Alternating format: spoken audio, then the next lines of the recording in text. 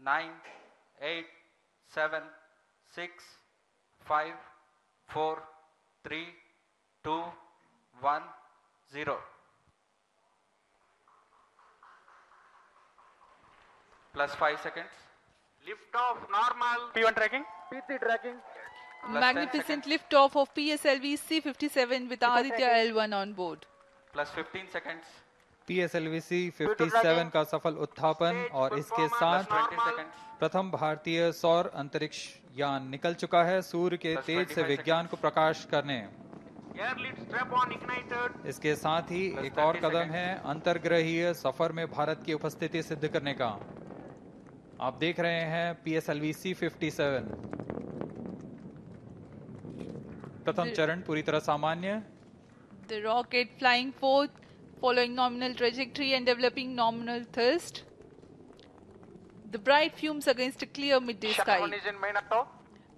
A rocket launch is more than just a sight to behold. The roaring sound and the vibrations that we can feel here, adding to this, the thrill are just amazing. Ground-lit and air-lit strap-ons operating together with the first stage, S-139.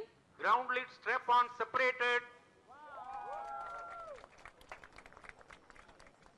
जैसा कि निर्धारित है ground lead strap-on को separate कर दिया गया है और प्रथम चरण का निष्पादन सामान्य है। इस घटनाक्रम में अगला एयर लेड स्ट्रैप-ऑन को यान से पृथक कर दिया जाएगा। Air lead strap-on separated. जी हाँ, इसकी भी पुष्टि हो गई है। स्ट्रैप-ऑन को सफलतापूर्वक पृथक कर दिया गया है। We are 100 seconds past the launch time. The ground lit and air lit strap-ons have been separated. S-139 motor still thrusting. S-139 110 second के प्रज्वलन काल के पश्चात उसे भी पृथक कर दिया गया है। Plus 2 minutes. द्वितीय चरण जो कि तरल नोदक पर आधारित चरण है, इसका प्रज्वलन शुरू हो चुका है और वर्तमान में प्रणोद उत्पन्न कर रहा है। The launch vehicle is at an altitude of 73 kilometers. First stage has been separated, second stage has begun its operation, and the closed loop guidance has been initiated. According to the announcement by Range Operations Director, PS2 is developing nominal thrust. PS2 41 ton के तरल नोदक पर आधारित चरण है। इसमें विकास engine द्वारा 800 kilo Newton का प्रणोद उत्पन्न होता है और इसका प्रज्वलन काल लगभग 150 सेकंड का होगा। Shar and Port Blair tracking stations presently acquiring signals. Flight path closely matching the prediction. Plus 3 minutes. वर्तमान में यान क्लोज लूप गाइडेंस के अंतर्गत है। Second stage performance normal. यान की ऊंचाई 106 किलोमीटर तथा सापेक्ष गति 3 किलोमीटर प्रति second. The velocity addition in PS2 regime is going to be from 2 kilometers per second to 4.9 kilometers per second. Payload fairing separated. The payload fairing covering the Aditya L1 spacecraft has been separated. The current altitude of the launch vehicle is 118 kilometers. Relative velocity exceeding 3.8 kilometers per second. जी हाँ, यान अब घने वातावरण से बाहर जा चुका है, इसलिए ऊष्मा कवच की जरूरत नहीं रह जाती है और इस कारण इसे यान से पृथक कर दिया जाता है। Second stage performance normal.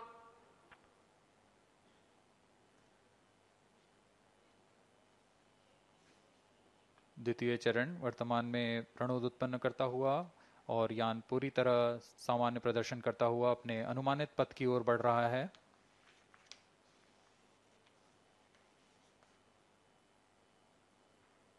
Second stage separated, third stage ignited. द्वितीय चरण को भी सफलतापूर्वक यान से पृथक कर दिया गया है उसके प्रज्वलन काल समाप्त होने पर। और तृतीय चरण जो कि ठोस नोदक पर आधारित चरण है, इसका प्रज्वलन शुरू हो चुका है। We are close to 5 minutes past the launch time. Presently, the third stage of PSLV is operational, developing nominal thrust. Plus 5 minutes.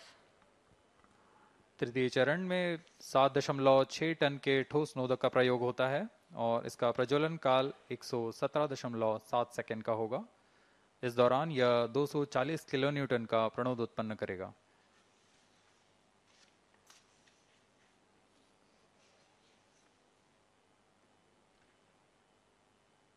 वर्तमान में यान की ऊंचाई 134 किलोमीटर तथा सापेक्ष गति 5.96 किलोमीटर प्रति second.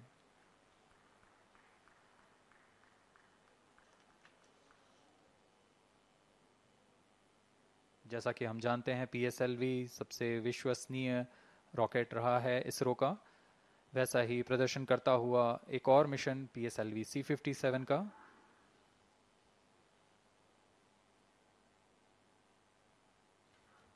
For the present mission, after PS3 completes Plus its 6 burn minutes. duration, a coast phase of 200 seconds will follow, in which the rocket will continue to be steered while there is no development of thrust.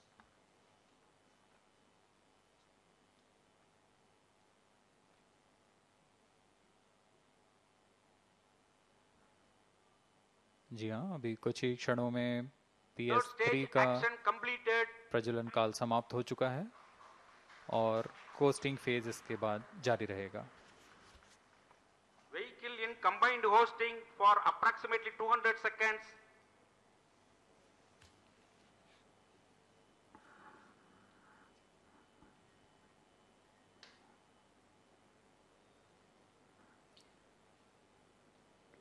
Unique to this mission, the Vehicle PS4 performance normal. will start twice at pre-designated times Plus and 7 duration. minutes. The multiple start capability of PS4 will be utilized very aptly to achieve the argument of perigee of 346.6 degrees, which is very crucial for this mission. The commencement and duration of PS4 burns enable achieving this orbital parameter. Argument of perigee is the angle that is made by the perigee point from the ascending node at equatorial plane. AOP exceeding 300 degrees is helpful in mission planning to achieve halo orbit around L1 with minimal propellant expenditure.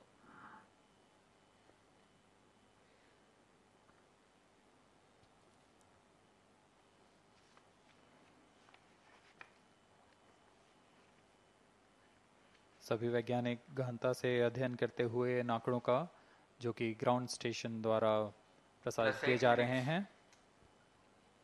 वर्तमान में PS3 PS4 combined costing phase जारी है। यान की ऊंचाई 170 kilometre तथा सापेक्ष गति 7.32 किलोमीटर प्रति सेकंड है।